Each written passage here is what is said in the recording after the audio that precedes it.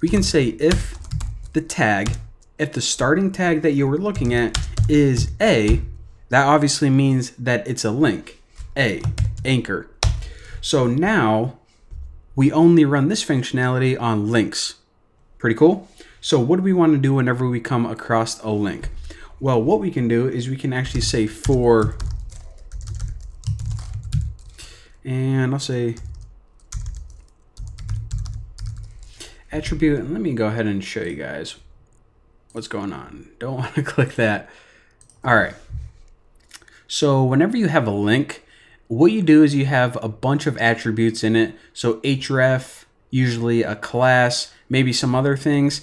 Now, what they're equal to is the attribute's value. So href is the attribute, in the URL is the value. Class is the attribute, username is the value. So whenever we're parsing, we actually get that information right from HTML parser.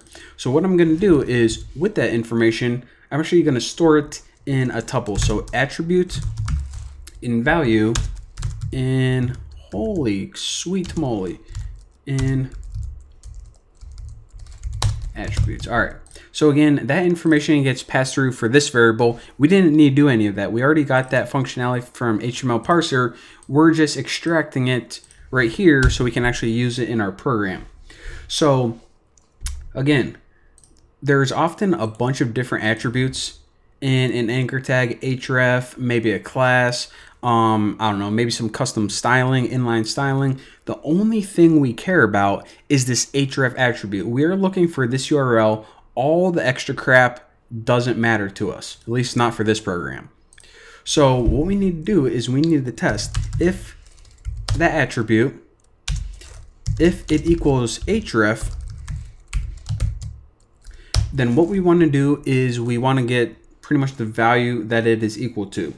Now, what we can do is we can just go ahead and save that value, but here is the thing. Check it out, and let me see if I can. All right, so I don't think I can find one, and I'm too lazy to take 2 seconds and look. But basically, you see how this is the full URL right here? It has HTTPS, thenewboston.com, videos, health. Well, whenever you make a website, you actually don't need to add the full URL. You can go ahead and just add something like this, a relative URL. So you see how this href, it doesn't have the full URL, HTTPS, thenewboston.com. It just has videos _ health. And again, whenever you click this link, it's going to work just fine. So this is great whenever you're developing a website. It's perfectly fine. However, it causes some problems whenever we're developing a web crawler, because what we need to do is we just can't type in a relative path like this, you know, videos _ health. We actually need the full URL, which just popped up there. Video header clean poopers. Oh, gross. All right. So what we need to do is we need to say, hey, whenever you come across a full URL, that's fine. We can just go ahead and stick it in our waiting list. But whenever we come across a relative file path or URL, what we need to do is we need to convert it to a full URL with a full domain name. And that way we can save it and crawl it, that page later on. So how do we do that? Well, what we do is this. We're going to go ahead and make a new URL. And we're going to go ahead and parse URL, there it is right there, URL join. Now, I should probably do this. All right, so whenever we paste it on our homepage, you know, way before I said there's 2 things that the user needs to add to this program to get it up and running: the project name and the homepage.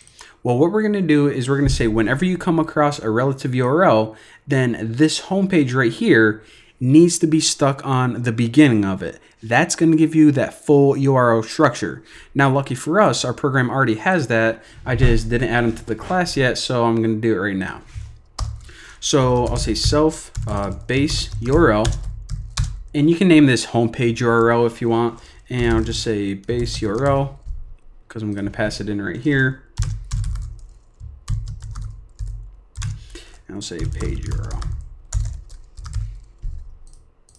And again, whenever we create this object, we're just gonna pass in the base URL or the home page URL, and this page URL is whatever page we are currently trying to parse. So it can be this one, it can be this one, whatever. But again, you always need to pass in the home page URL because this is the part you need when making that full URL. And you guys are gonna see, it's gonna make a bunch of sense later on if I just said URL 1,000 times and it confused you. So self page URL equals page URL, and self links is just going to be equal to set. So again, just to get this link finder up and running, we have to throw it in 2 pages, and the set right here is just for whenever we start crawling links and gathering all the links, then we're just going to store it in this set right here. Simple enough. All right. So now what we can do is whenever we crawl a page, we found a link, we found the href attribute, what we can do is we can make sure to join the self base URL, which is the homepage URL, with the value of it. Now again, the cool thing about this is if it already is a full URL, then it's just going to go ahead and keep it and it's going to be formatted properly.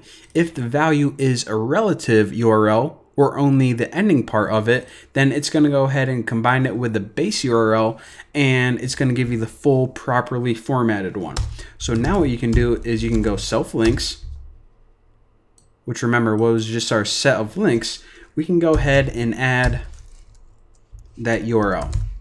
So again, this is going to always add a properly formatted URL to our set of links.